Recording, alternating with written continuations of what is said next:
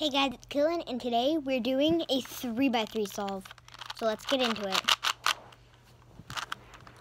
Okay, so first we're gonna scramble the cube, just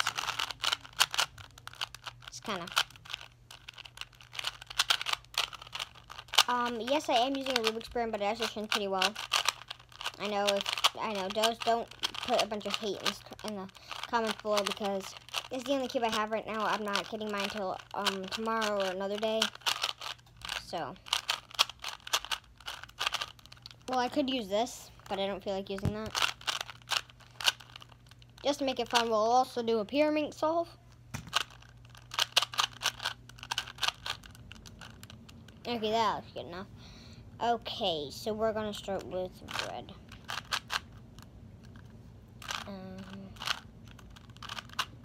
And I did one of these videos at least 3 months ago, and I had a Cyclone Boys 3x3, which is actually a really good cube when I first started off cubing, because it was really good for my hands because it was super small.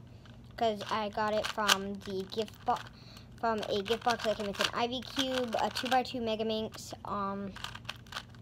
what else? A pierminx, and a Cyclone Boys 2x2, and a Fisher cube.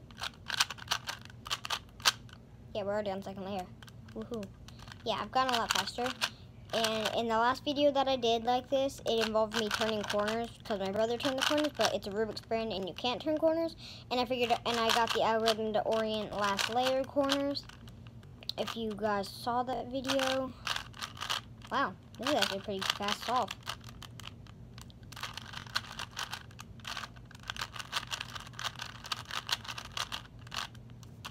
Ta-la.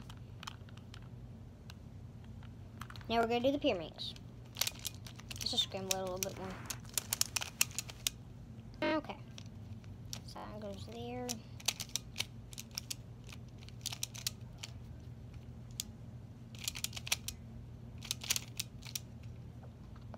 Tell me in the comments below what your favorite event is.